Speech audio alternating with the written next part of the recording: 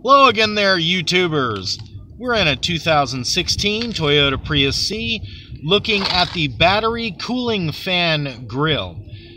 By about 20,000 miles from the inferior carpet fibers and seat fibers chosen by Toyota for this car, you will have so much lint built up on this fan grill, there will be an error message appearing stating that your battery is overheating, that you must proceed immediately to the dealer because only they have replacement parts.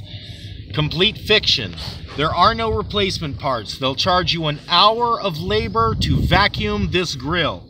See the buttons on the face of this panel here? We're going to insert fingernails, pull these buttons out. Come out very easy.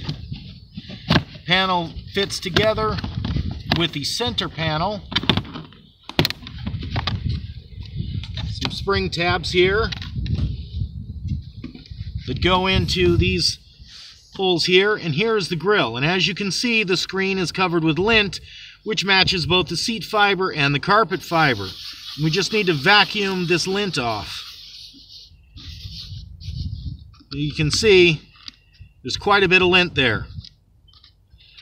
You'll want to start doing these, I would say, about every 10 to 15,000 miles throughout the life of your experience with this car so that you do not have that error message.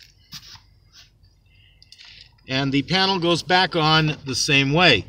Looking across the other two panels, you've got the hybrid battery in the middle behind the middle panel, and the car battery behind the passenger side panel. That is the standard 12-volt car battery. That's where it is located, in case you were wondering.